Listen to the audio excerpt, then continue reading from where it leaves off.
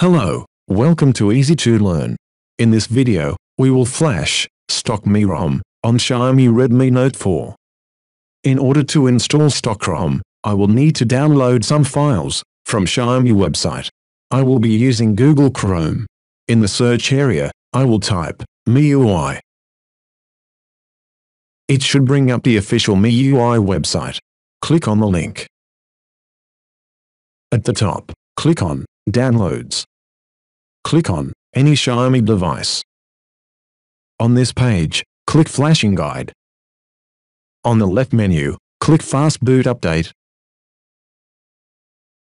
Under Step 1 section, Download MIUI ROM Flashing Tool. I will save the file on my desktop. Under Step 2 section, scroll down until you find the right ROM version for your phone.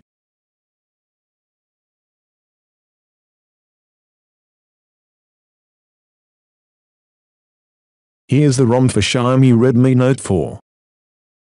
Click Xiaomi Redmi Note 4, latest global stable version, fast boot file download. I will save the file on my desktop. Here are the downloaded files. Now, extract the downloaded ROM.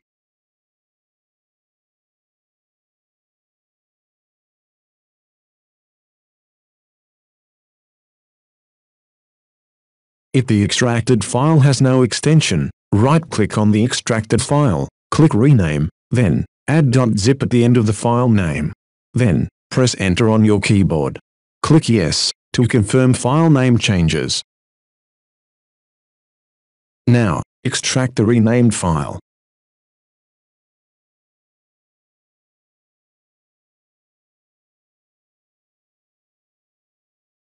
Now, I will install MIUI Flashing Tool.